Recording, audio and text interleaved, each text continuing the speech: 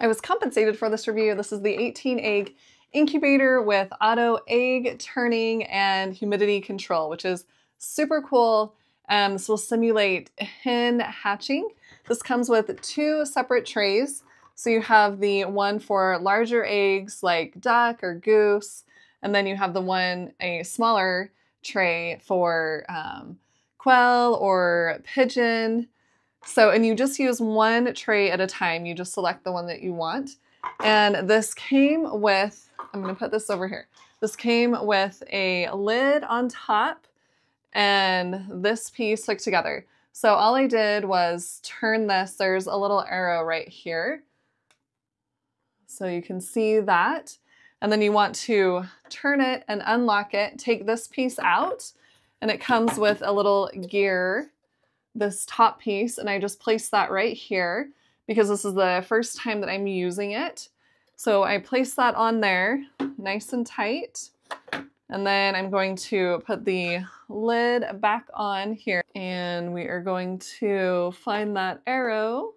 So you can see where it says unlock and lock, and then the arrow is up here. So we're going to twist it and lock it into place. So now the arrow will be above the lock. And there we go, it clicks into place.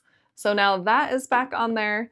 And then it comes with the 2 feeding bottles right here and the plug.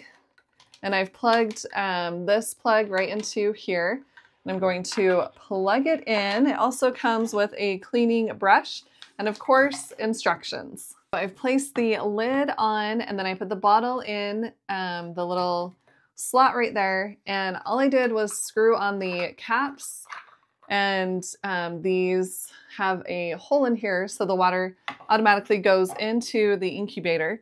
I'm going to plug it in so you can see it turning at the bottom, and then let me show you the top. So the temperature can go from 68 all the way up to 104 degrees Fahrenheit. And you have the 2 water bottles so that you can auto refill them, which makes it really nice.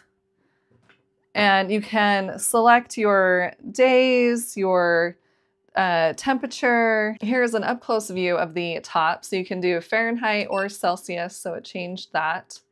And then you can select the number of days, and you can see the auto timing is on here. So you can press the plus button and turn on the egg tester. There you go. You can see that moving now. And then you can hit the minus button and it turns on the egg handler tester. So that is pretty cool. You can turn that off. So you can set it to whatever you would like and hatch your eggs. There's also a ventilation switch right here. So you can turn that whichever way you would like. There's even an egg handler tester. So if you press the minus button, it will turn on the light, and then you can put the egg right there and you can see what it looks like inside. So that is really cool.